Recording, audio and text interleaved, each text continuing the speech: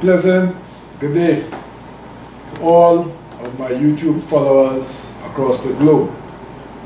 Welcome once again to another YouTube presentation. So, in our customary style, I, Imo Rameses Bakari, your psychologist and life coach from the magical community of Point Fortin in the Republic of Trinidad and Tobago, located in the Southern Caribbean. My mission is to inspire you, to increase your self-confidence, to inspire you, to increase your self-esteem, to inspire you to develop clear thinking and even clearer plans. And this will be done through teaching, through coaching, through counseling, through motivational speaking, feature addresses, and writing. Because you, yes you, are deserving of developing the best version of yourself, and we are prepared to partner with you in 2023 to ensure that this becomes a reality. So thank you and welcome once again to our presentation. As usual, we will start off with a motivational word.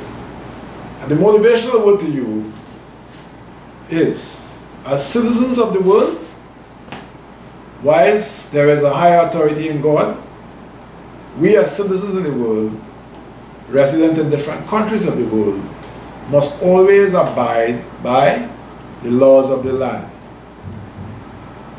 And the reason why I have shared that motivational word with you, if we disobey and contravene the laws of the land, we may in fact be committing an offense that may be punishable by law. And my topic today, does crime possesses a face? Does crime possesses a face? And sadly, there have been many attempts in many societies throughout the world where an ethnic face is being placed on crime. So as I present, I'm going to develop what I have to say. So, by definition, crime is defined as an action or omission that is punishable by law. For example, there are many types of crime: shoplifting, there is breaking and entering, robberies, homicides, and a host of other types of crime. Who are the persons who commit crime? All shades of humanity. I repeat, all shades of humanity commit crime. So putting an ethnic face to crime is certainly not sublime. It is inane, insane, and a very dangerous road to travel. Do criminals care about ethnicity? Certainly not. A criminal is always on the lookout for opportunities to exploit, to commit crime. And then there are other types of criminals who we may not see, who are also on the lookout and committing crimes, and who may never be caught. So, I repeat to you, the late great Black Stalin said in another song, "Sufferers do not care about race." I am saying criminals really do not care about race. Of course, in any group of people in society, there may be racist-minded people among them who may have such orientation. But fundamentally, any opportunity that presents itself to a criminal, they will be quite willing to exploit it. So, I am particularly concerned in the context of Trinidad and Tobago, in the context of the world, where they have tried to put an ethnic face to crime. For example, in Trinidad, many times when crimes are committed, many persons without knowledge of the circumstances assume that the some little black boy, African young man, who is the perpetrator of crime. Now that sometimes may prove itself to be wrong, and then they shake their head and say, well, boy, they didn't know. But that is because very subtly an ethnic face has been associated with crime. Now that doesn't give right to other commentators who I have taken careful note of, presenting a case to show people of different ethnicities who have committed gruesome crimes to make an argument, well, it's not only Africans. Certainly it's not only Africans who commit crime. All shades of humanity create crime. Well, what really is the objective of making such a comparison? Does it help society, or does it pose a danger to inflaming society? All right? So people at all levels of society must be responsible for what they say and how they say it. Because in the context of Trinidad and Tobago, there has always been tensions in the underbelly of the country, but overtly, you know, through crime, people are killing each other. And as I said, regardless of race, all people are victims of crime. But in terms of, you know, direct racial configuration, we have not really experienced that. But when you look at the commentary of people in high office and out of office, sometimes you ask yourself, like, they want to change.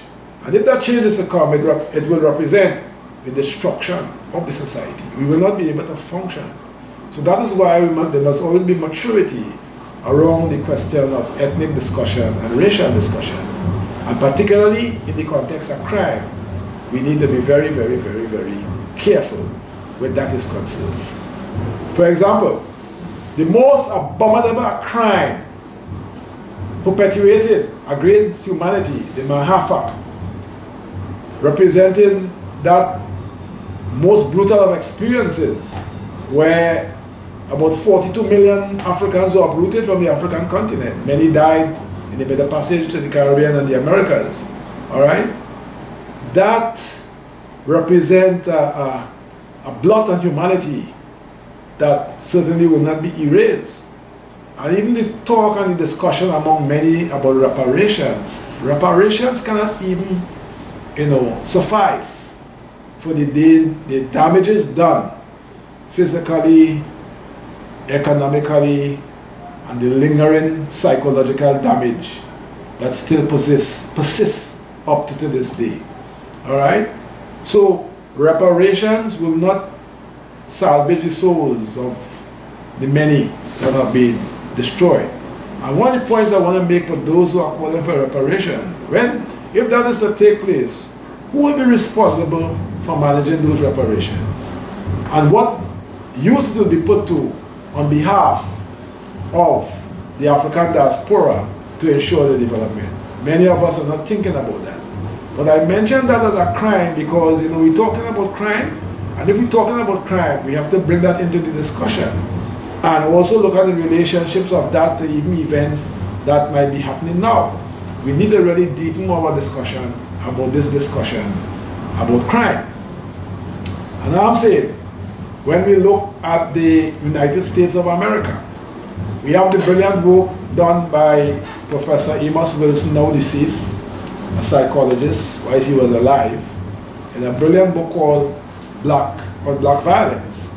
And where he made the reference where, you know, when you look at the size of the African population, and that book was done somewhere around the early 1990s, they were most represented in crime, which was totally disproportionate to their numbers in the society.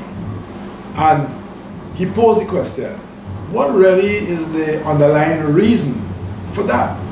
And he brilliantly made the point that the psychosocial and socio-economic factors that, you know, nurture crime, the statistic faintly can address or prevent the amagadingdom that can befall, you know, African communities not only in America but across the world if urgent action is not taken. So we all know that people of, you know, different ethnic orientations in the United States, if you look at Caucasians versus Africans, for similar crimes, the courts treat it differently. And there's all the evidence, a lot of evidence that we can unearth to support the deep-set institutional nature of how people are treated. And Professor Wilson made the point that those psychosocial and socioeconomic factors all propped up on the platform of white supremacy has succeeded in painting an African face to crime, which certainly is not correct. In the context of Trinidad and Tobago, yes, a lot of crime takes place among gangs, but are those members of the gangs the only ones who commit crime? What are about those persons who are committing crime that we never see? What about those persons who are committing crime who are never caught? It does not represent an absence of crime on their behalf. Those persons who may tell you, bring the evidence, that doesn't mean that they may not be involved in crime. Some of them have access to well-paying lawyers that may, safeguard their tracks and ending up in a prison anytime. But we really need to take a deeper look at this crime situation. And I am particularly concerned for trying to present and discuss crime in an ethnic point of view and trying to link any one ethnic group to the commission of crime. Crime is a serious danger to each and any one of us, regardless of how we look. And we have all the evidence before us here in Trinidad and Tobago, from any level you can think about. Criminals are attacking the poor, the not so poor, and the wealthy. There is no distinction really being made.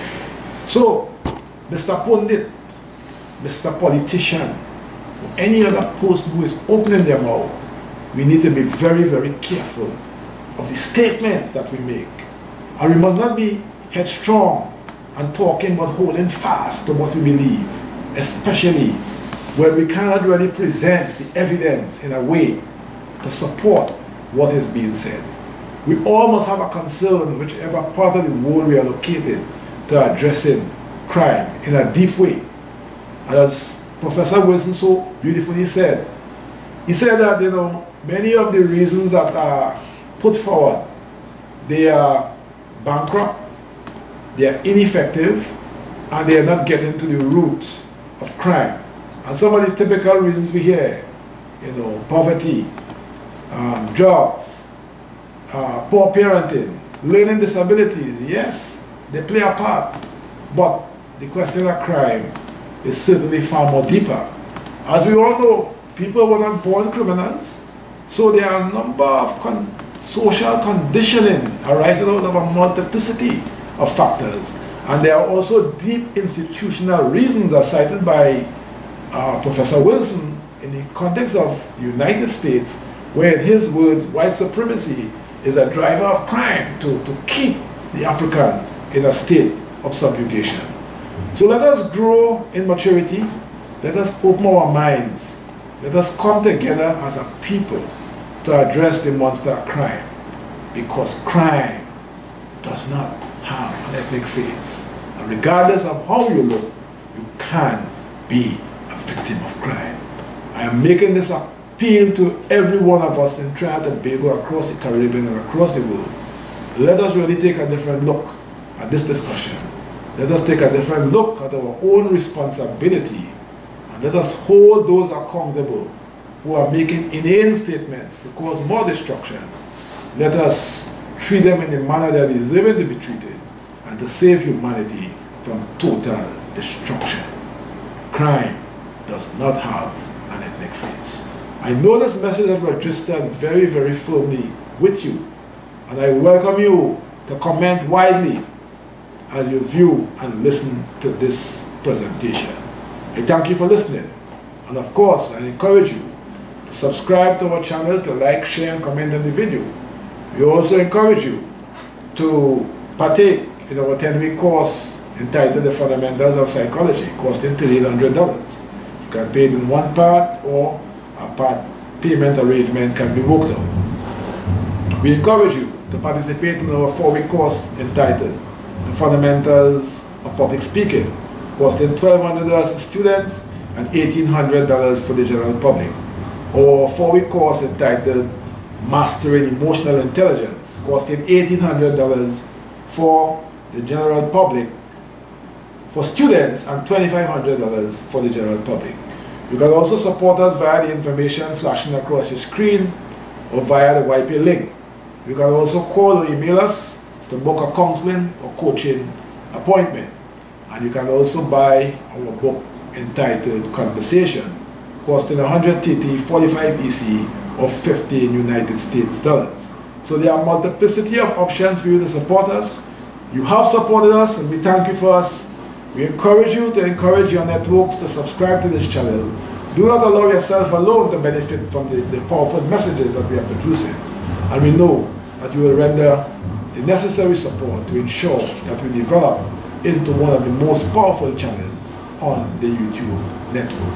So we thank you for listening. Remember, give us a call at 1-868-778-5141, 1-868-779-2544, or email us at leadershipwithadifference@gmail.com.